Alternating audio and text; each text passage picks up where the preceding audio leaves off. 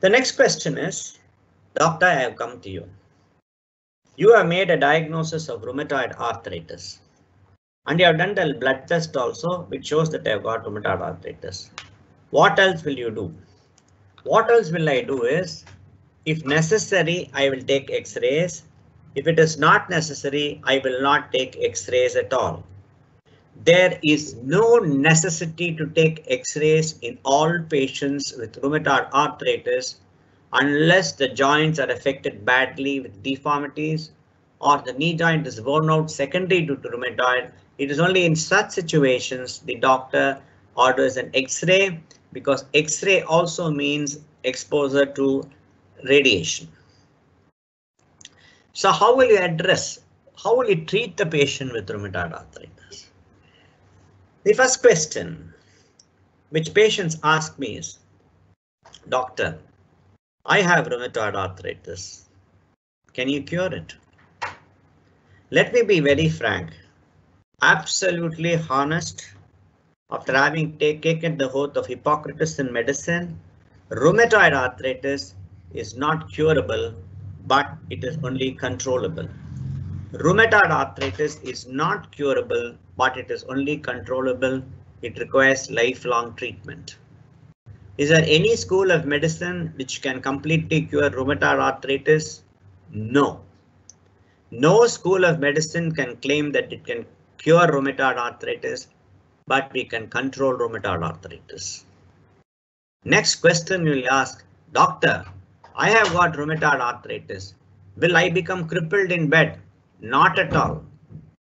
All patients with rheumatoid arthritis do not develop deformities to get crippled in bed. Only a minority.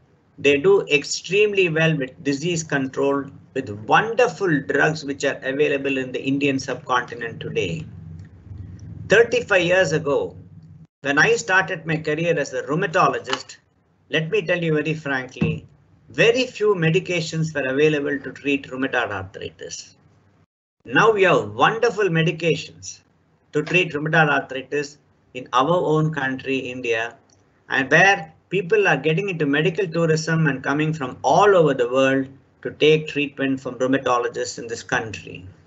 So I would rather say with pride that India in no way is inferior to any other country in the world in the treatment for rheumatoid arthritis, and gone are the days when people used to go earlier for a bypass surgery to abroad. Now the same bypass surgery is done more technically sound in this country. So no necessity for patients with rheumatoid arthritis to cross the border to get treatment for rheumatoid. How do we treat patients with rheumatoid arthritis? The first important point is whenever somebody has got a problem, it is absolutely essential and the duty of the doctor to educate the patient regarding the disease, whether it is curable or not curable. How long to take treatment? What are the medications which are given? What are the side effects associated with these medications? Should they alter the methodology of living? Is there any special diet? What they should do, what they should not do? When this sort of education goes along between the doctor and the patient, what we call effective doctor-patient communication, the patient, once they know about the disease, they are well convinced and they accept the problem. Everybody has got problems in this world. There is nobody without a problem. There is nobody without tension. Tension is a sign of existence. There is only one person who does not have tension, and that is the man who is dead and lying down in the grave. But nobody after death has come and told me I am having tension or I am absolutely fine. I don't know about that. And I have also not gone through that experience, but still because I'm a little frightened because COVID may be next door. So what I'm telling you, you have to get educated by the doctor regarding the chronic nature of the disease. I told you that it is lifelong treatment. The moment I say lifelong treatment, sorry to tell you, this is not humor, but there are incidents which happen in my life which I have to share with you. One patient had rheumatoid arthritis, and actually she happened to be a very good friend of mine. She told me, doctor, I have rheumatoid and you're telling me that I have to take treatment lifelong. whose lifelong should I take treatment? I said, you have the arthritis, so you have to take your lifelong. She said, what are the possibilities which can occur to me? I said, one possibility is I'm chronologically elder to you. I might die earlier than you. Then in that situation, you have to see another rheumatologist. Very rarely, if you die earlier than me, then there is no problem at all because you do not exist. If both of us die at the same time, there is no problem at all for both of us because both of us do not exist. I'm not talking this in a very humorous sense, but to just put across the fact that rheumatoid arthritis requires lifelong treatment. Acceptance is very, very important in life. If you do not accept and you go against the tide fighting in life, life becomes very, very miserable. That is what the Buddha said, just go along with the flow. That's very, very important. If you go along with the flow in life, in all aspects of existence, life becomes very, very smooth. So how do we treat rheumatoid arthritis? What medications we give? On one hand, we have the process of inflammation, joints getting swollen, very painful. So to extinguish the fire of inflammation, to bring down the inflammation, we give them medications called anti-inflammatory drugs, which in a layman's term will be called painkillers. But basically there is the disease process on the other side, which is responsible to light the fire of inflammation, and that we call it as the basic disease process. So if you take the management of rheumatoid arthritis, you have to give them painkillers to reduce the pain and the inflammation and the swelling and improve their quality of life. On the other hand, we have to give them disease modifying drugs which will modify the disease process, control and arrest the disease. That's very, very important. What are these painkillers? A doctor may call them as anti-inflammatory medications. What are they? Just give me some example. I'm not talking about any commercial names. Well, you have medications like ibuprofen, diclofenac sodium, piroxicam, naproxen, and so many medications are available in the world. These are very, very effective painkillers which will bring down the inflammation. What does the rheumatologist do? He prescribes these painkillers or anti-inflammatory agents to patients with rheumatoid arthritis. Doctor, you said my disease is lifelong. Should I take painkillers for a long period of time? Invariably, the rheumatologist will not give it for a prolonged period of time because these medications also have side effects. What are the important side effects of these painkillers? Painkillers are not very friendly as far as the stomach is concerned. If anybody takes it for a long protracted period of time, they can develop ulcers in the stomach, they can develop abdominal pain, sometimes they can vomit, they will have loss of appetite, and some people can even have ulcers which bleed and they can vomit blood. So painkillers should not be taken for a protracted period of time. Number two, they should be taken only under medical supervision. You know what is my experience with patients with rheumatoid when I prescribe them painkillers?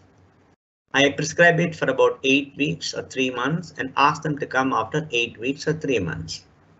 Patients come back after 3 years or 30 years. For 3 or 30 years, they continue to take these medications.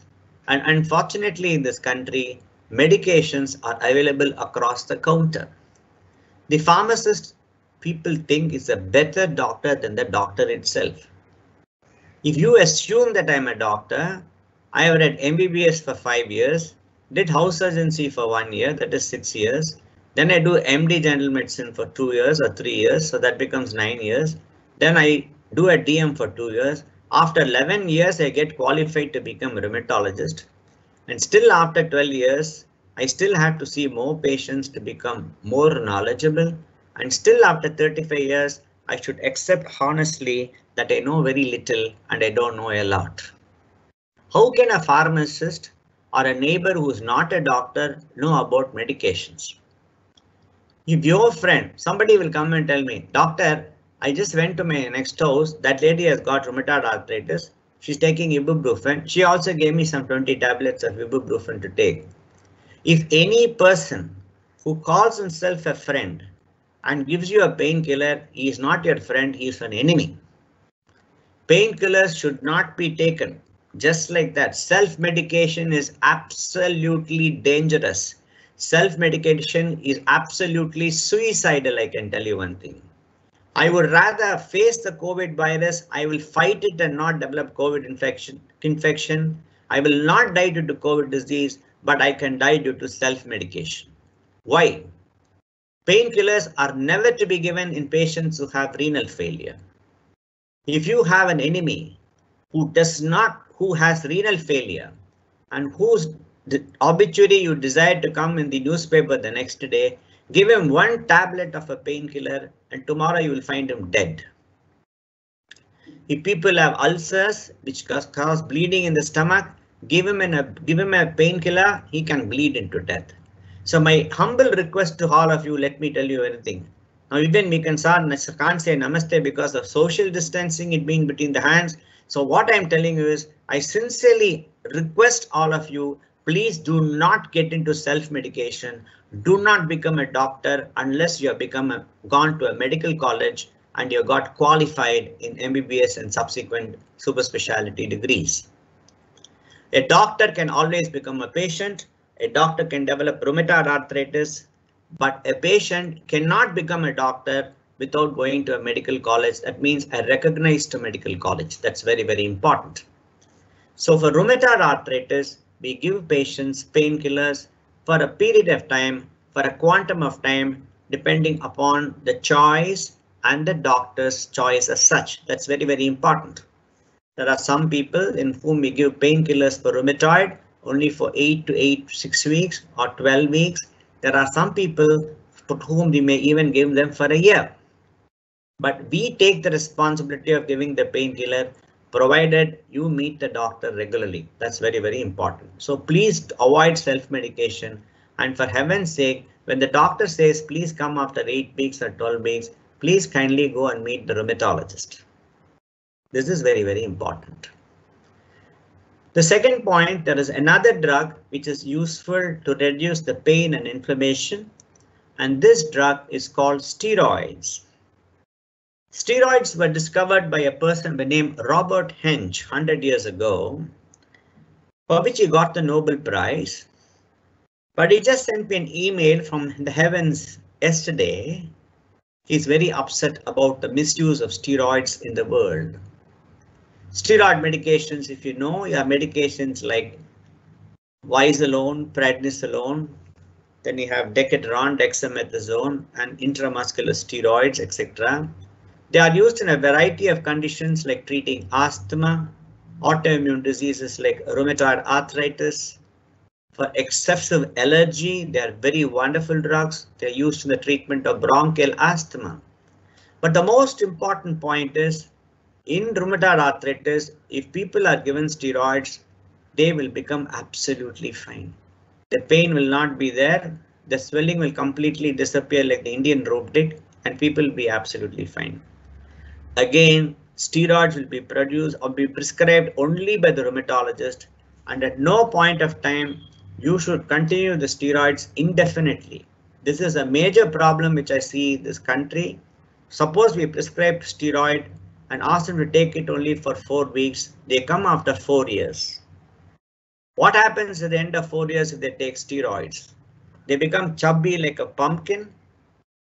They develop diabetes. They develop blood pressure. They develop cataract. The bones become very fragile, what we call as osteoporosis, and they become steroid dependent. They get addicted to steroid. The moment they stop steroids, the pain and swelling in the joint will flare up again. And so steroids are prescribed only by the doctor for a fixed quantum of time, and patients should not self-medicate themselves with steroids. That's very, very important.